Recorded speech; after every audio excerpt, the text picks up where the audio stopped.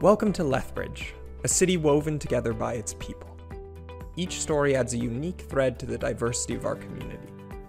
Today we will hear from 3 individuals who have faced challenges in finding a place to call home. Let's meet Sarah, Alex, and Emily, who represent the strength and distinctiveness of our city. This is Sarah, a strong soul navigating the complexities of life. She balances chronic health issues that have only grown worse with time. Losing her husband left her facing mobility hurdles alone, and financially, things have been tough too. She had to retire early due to her health and currently receives support from Assured Income for the severely handicapped.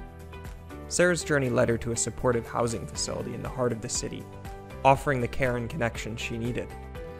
However, she knows there's the possibility of her health changing in a way that requires her to move to a place that can provide even more care, like nursing home. She hopes that such a place can exist downtown, so she can stay close to the friends she's made. Then there's Alex, a resilient spirit who overcame addiction. Now he's found a place where he can heal alongside those who understand his journey. Living in affordable community housing, he's rebuilding his life. Therapy not only addresses his mental health, but also helps him connect with his Indigenous roots. An employment program has given him a part-time job, offering hope for a brighter future. Alex is working on getting a full-time job to save up for a place of his own someday. He hopes that he'll be able to find something affordable on the market, so that he can have his own home within the next few years. And last but not least, let's meet Emily, a determined single parent.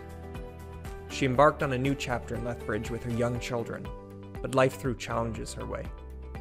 Working full-time to support her family, finding affordable housing became a struggle. After a tough journey, though, they finally found a place to call home. But that's not the end of Emily's story. She faces the hurdles of childcare, yearning for a better future for her children. It's not helped by the fact that her job, childcare, and required services are far from one another, making much of her day a commute. She doesn't get to walk much either.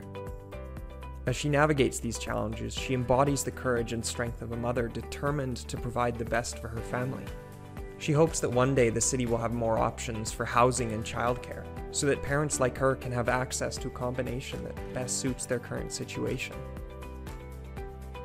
Sarah, Alex, and Emily's stories are just a glimpse into the lives of our diverse community members. But there's something we can all do to make a difference.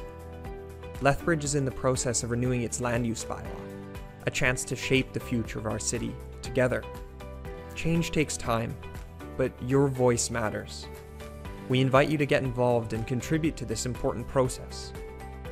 Click the link in the description below for more information and updates on how you can play a part in building a stronger and more inclusive Lethbridge. Together, we can make the city a place where everyone finds the support and opportunity they deserve.